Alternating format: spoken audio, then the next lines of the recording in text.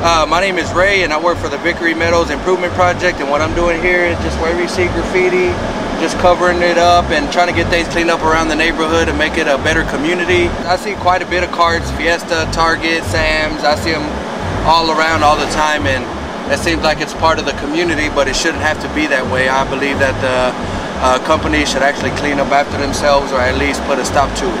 It makes everybody feel like, oh, it's okay if this person can do it, then that means I can do it, and just leaving it anywhere I want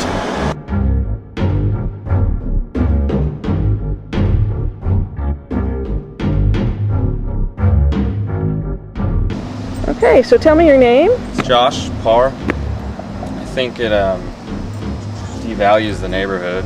Well, if somebody's looking to live here, they probably expect, cheaper rent.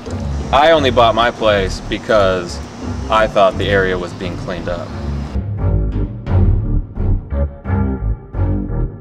My name is Lori Garcia and I'm from Woodland Apartments. I'm the property manager. How I feel about shopping carts in the neighborhood is they're disgusting. They make the property look dirty.